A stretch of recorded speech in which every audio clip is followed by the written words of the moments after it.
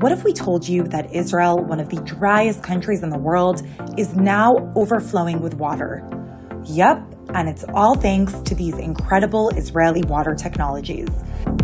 Let's start with Israeli pioneered drip irrigation, which has allowed thousands of farmers worldwide to conserve water and grow more crops. Or what about the shaftan system, which transforms municipal wastewater into water for agricultural purposes?